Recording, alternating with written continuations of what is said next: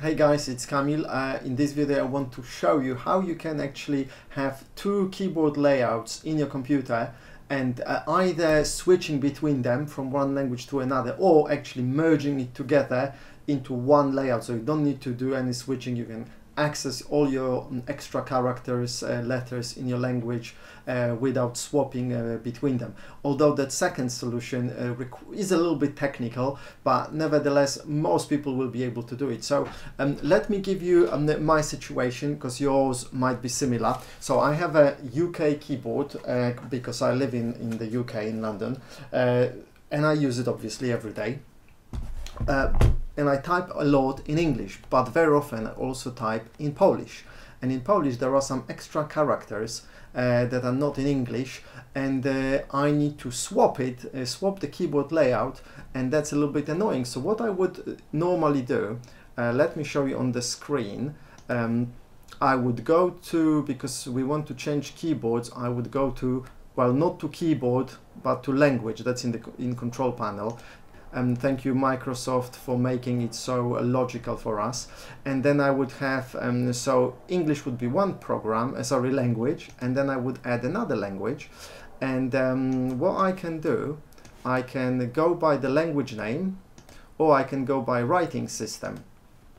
It doesn't matter. So let's say I choose writing system, and I'm going through Cyrillic, Latin script. That's where we want Latin, and here's in English. English I already have, so I'm looking for Polish. Yes, Polski, Polish, and I would add it, and then I would have two language keyboards, or two languages, so to say. And if you notice, I immediately got this this thing here, the language bar. So I have English and Polish with Polish programmers keyboard layout. So I would need to either go here and swap the languages, or I would need to use the keyboard shortcut, which is Control-Shift. Or it's not working. Or maybe it's Alt, sorry, it's Alt-Shift. Somehow it's not working. Maybe I changed the defaults. And okay, it doesn't matter. But that solution, although it was quite good, it didn't work for me because Microsoft Office would drive me crazy. For example, I would start a PowerPoint and I would have it set, my keyboard layout here would be set to Polish, and PowerPoint would immediately change the spell checker from English to Polish, and I would start writing something in English, and that drove me crazy. And then it's impossible to bulk change that back to English. It's just crazy. Again, Microsoft, thank you for making it so complicated and for messing things up for people. So that didn't work for me, so I found another solution. I simply removed Polish, I went to English options, and there is an add an input method. By the way, I'm working in Windows 8.1, so if you're working in other versions of Windows, it might be different for you. Now, so I went to here, and then I found Polish, and let's look for, yes, Polish programmers. Yeah, no, that's not the one. Polish programmers, not touch layout, touch keyboard layout. Programmers custom, or that's the one I created, actually custom as well, but let's say that was Polish programmers. Don't worry about the custom, and I would add it, and here we go. I would click save, and then again a language bar would show up, and this time it's both English. However, this is a different keyboard layout, and I can swap it by now that should be working, yeah, by clicking on Alt Shift. So you see now it's the top one. Now I click Alt Shift, and now it's the bottom one. Yeah. However, again, swapping that many times a day, it's not really fun. It drives me crazy. Also, there is a difference between Polish and UK layout. For example, the add and inverted commas keys, they're swapped. Also, there is pound sign, whereas on Polish keyboard it isn't, and I use pound sign quite often as well, obviously, because I live in the UK. So that wasn't a good solution. It was driving me crazy. And finally, I found a way to do it with custom keyboards. So how do we create custom keyboards? So as you can see, let me go and clean it up. So I'm going to remove this one. I don't need it. Save it. If I go to options and go to add an input methods, you could see these are the keyboards, and I already have custom UK, United Kingdom custom 2. There is no preview available. I'll show you how to make available. So for example, I'm using United Kingdom custom. This is my original one, and preview is available. I'll show you how to do it as well. It doesn't matter really. So how do we create custom keyboards? What you need to do, you need to go to Microsoft website and download Microsoft Keyboard Layout Creator 1.4. Simply download, install it.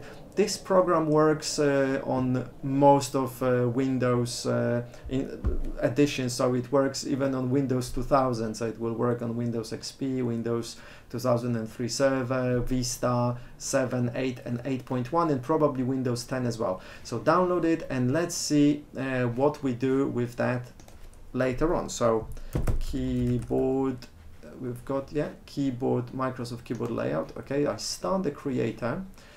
And what I suggest you do, you go actually to a help file, click on content, and read through all those things, especially the last one, using this program, Microsoft Keyboard Layout Creator, and go through creating keyboards, validation. It might look a little bit scary, but believe me, it's not. It's actually, after 10 minutes, you'll be an expert. So here you go. These keys, you cannot change them. So what you need to do, you need to load existing keyboard. So you need to choose what keyboard you want to start with. So I started with a UK keyboard, English keyboard. So we're going down, and English here is only India, so we need to go further until we find United Kingdom. So that was my starting point. You see, I've created 2 more. So I loaded that, so you wait a moment until it's loaded, and here it is. Here are all the keys. Now first thing you need to do is to go to properties and make sure that there is a short name, 8 characters long, and the first time you do it doesn't matter, it will be 01 by default, which is alright. And the description, make sure that you're happy with it. Don't change those things unless you know what you're doing. Again, help file will explain. United Kingdom, just to confirm, this doesn't matter, you can type your name, and then click OK if you make changes. Second thing that you need to do is to go to options and make sure that you've got exactly the same layout, because you can see the enter key is different on many keyboards. So on my keyboard, the one that I have in front of me, my enter key is like this. There are keyboards with enter like that or like that. So make sure that you've got the right one. Again, there are some options, you can read about them in the help file. So make sure that you have that. Okay, so what to do next? So we've loaded the United Keyboard layout, we base it on it, and then I'm going to make some editing. So in Polish, I press Alt GR or Alt graphic or alternative graphic, so which is right Alt, right alternative key, and then I press another letter, for example A or E or Z or X. So how do we get that? We click here and immediately we see what characters are assigned to Alt GR or right Alt character, and we can see in English keyboard layout this is the character that's assigned. So what I'm going to do, I want to make some changes. Instead of this one, I click on it, I want to have Polish L, and then I click OK, and you obviously change whatever way you like, or maybe you want to change keys with Control or Shift. For example, you might want to change this. Okay, so I've changed my letter L, and I'm happy. Now I'm going to do the same thing for capital L. So again, I'm gonna press Shift, right, and bang. If you can't find the letter, obviously you need to find a way of finding that letter if you cannot type it in. You can use those things here. Again, I'm not going to teach you how to do it. You need to research on how to do that, but the easiest thing is to Google the given text with that character, and Google will show you the right spelling. Let's say I want to find that letter L. I need to think of a word in Polish that has that letter. Maybe obviously I can type it here. So let's say I'm looking in Polish, so I would need to actually create a sentence in Polish so Google knows that it's Polish. So let's say let's say I don't have the Polish keyboard. Chcę kupić mąkę. Okay, and here we go. I've got a letter. I found it, so I can just copy that character, Control C, and then I can simply paste it here. But obviously now I need this as a capital letter. By the way, I don't think I will ever need a capital, but who knows? Yeah, maybe if I type everything in capitals, I will need that letter. Okay, so I click OK, and let's say I've done now all the keyboards, the keys and the characters I wanted to change. I have changed, and I'm happy with it. So here's another important thing. I need to click Validate Layout. You see, this is something funny is happening. Verification failed. Oh, this is no good. Let's see. The characters exist. It's probably because I have another keyboard with certain things, and this. So I've got two other keyboards selected with those already letters, and this program prevents me from creating multiple kind of overlapping keyboards. So you need to be really careful when you use it. Don't create too many. Make sure that you delete or uninstall things. So I'm gonna show you how to do it. So let me reverse what I've done and create something different here. So I don't know, I want this to be Q. Okay, and this one again, I want it to be Q.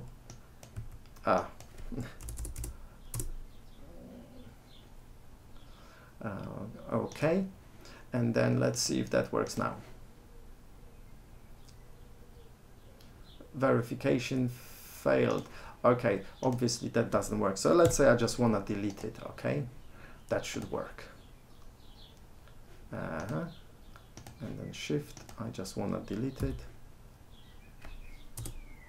Okay.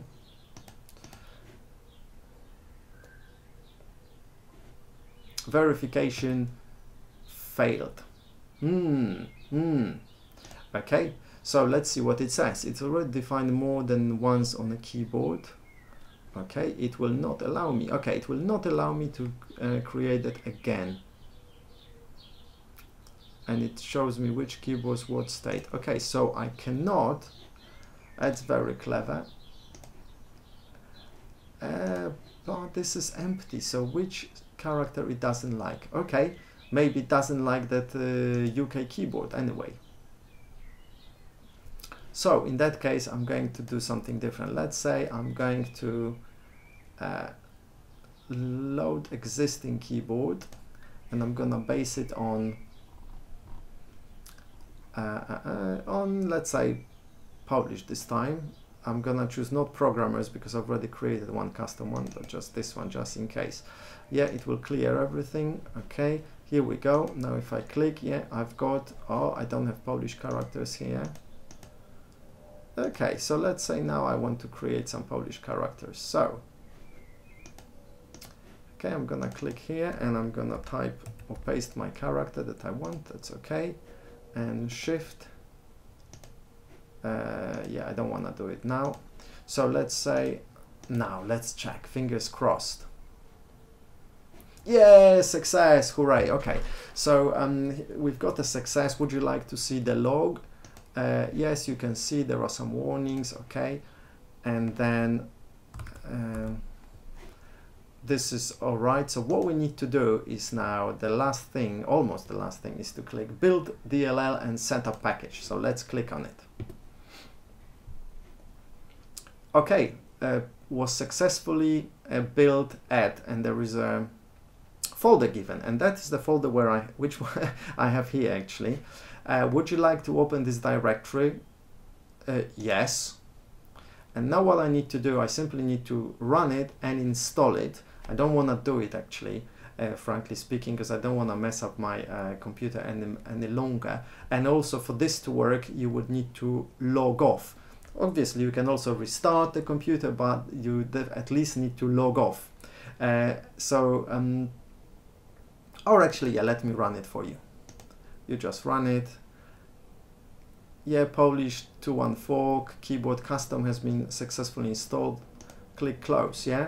And if you log off and then go here and here, add an input method, you will see it somewhere in the list. So I've got my UK custom 2, United Kingdom custom 2, and I used to United States International custom 2 as well, which is the one I created, and then my the one I'm using now. I don't see the Polish one because I haven't logged off yet. So I'm going to remove it. So I click again, run the same program, remove the keyboard, finish, yes, successfully removed, yes, thank you.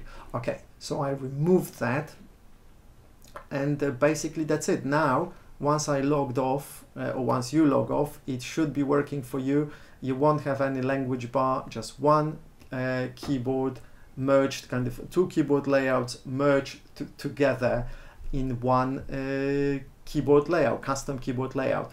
Now, I told you, I promised that I'll show you how to make that preview available as well. Like here, the preview is available. Well, there is another website, let's say this one, Answers Microsoft. There is an article, that's the title of it, and it's from the January the 18th, 2013. And it shows you that you need to, after running the setup, you need to go to given, this is the registry key, so you need to be familiar with how to use registry edit, and then change this name, what you need to find what that name is. It will start with A, but the numbers might be different, and change it into this number. I'm not sure if that works for more keyboard layouts, only ones, because I'm not sure if you can have duplicate numbers. Maybe you can, but it worked for me for one language at least. So that's how you do it. So I hope you found that informative and helpful, and thank you for watching. See you in the next videos. Take care, guys. Have an awesome life.